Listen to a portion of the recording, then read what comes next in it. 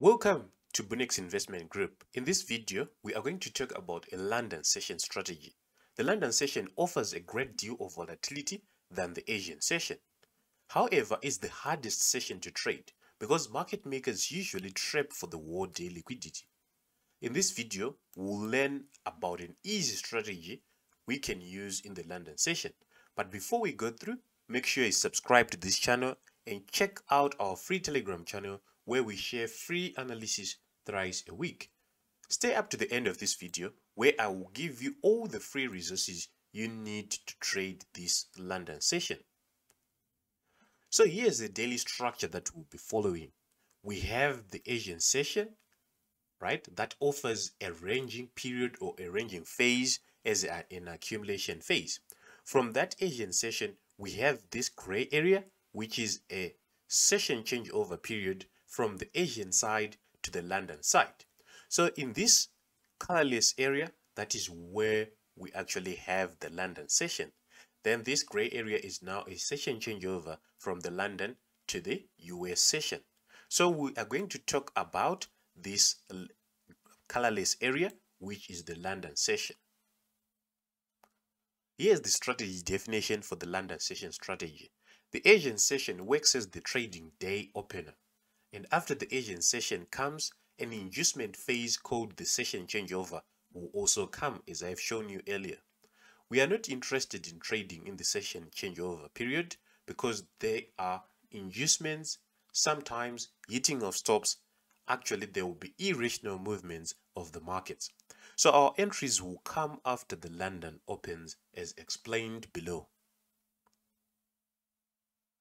For buy criteria, we actually see this on the M15 time frame. Then we need to see price break out of the Asian session to the upside. So this is an Asian session. We need to see price breaking out to the upside. Then London session must actually issue a pullback to the Asian range and offer a candlestick reversal pattern. So after the session changeover period, we need to see price pulling back to the Asian range, which is this one, and then offers a candlestick reversal pattern for possible continuation to the upside. Sell criteria, we need price to break down to the downside like this. We have Asian range, we need price to go down. Then after the session changeover period, which is this one, we need to see price going back to the Asian range, offer us a candlestick reversal pattern for possible going down. So let's now see this on the charts, which is the most important part of this video. So this is pound against the dollar, which we are going to use to illustrate this particular strategy. As I've shown you earlier, these blue boxes are actually marking a period of the Asian session. From there, we've said we need to see a breakout of the market outside the Asian range, right? In this case, we can see the market actually was chopping and then broke out.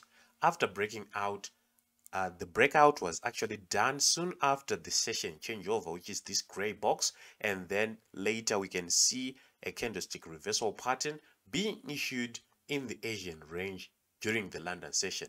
Our entry was going to be at closure of this candlestick on the M15 time frame, and the market went our direction.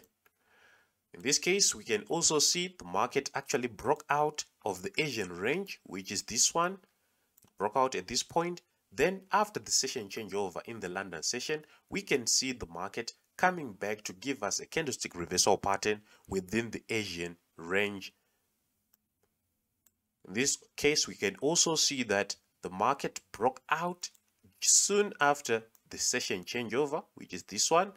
It actually went below this level, and then in the Asian session, in the London session, sorry, we had a candlestick reversal pattern. At closure of this, we actually call this a 3 candlestick reversal pattern. 1, 2, and 3. At closure of this candle, that is where we were going to make our entry, right? In this case, this always happens in the markets. Sometimes they won't do what we are expecting. We can see a beautiful breakout of the Asian range. After that, a session changeover was issued in the London session, we were expecting to see a pullback to the Asian range, right? And then a continuation of the market trend. In this case, you can see the pullback was not sufficient to pull to the Asian range to give us an entry, and they went straight away. This case, we may probably going to be it was probably going to be a loser. Why? Because it was tricky to call this a breakout. If we had called this a breakout, it means we were not going to get a trade. A trade which was going to be issued was definitely going to be a buy.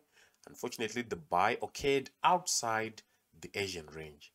However, if we called this a breakout, it was also correct with what they did in the markets. And our pullback was going to be this one, and we were going to sell, and our stop loss was going to be hit since the market went the other side. In this case, a breakout was issued. After a breakout, a pullback to the Asian range was actually issued, and the market went in our direction. So basically, that is what you'll be doing: spotting the Asian range, breaking out of the Asian range, seeing the session changeover, and after that, you need to see a candlestick reversal pattern within the Asian range. On that note, we come to the end of this video, and as promised in the first part of this video, that I'll give you free resources to trade this strategy. I'll give you a template that actually marks these parts. Use the link that I've left down in the description below so that you can get hold of it. See you on the next one.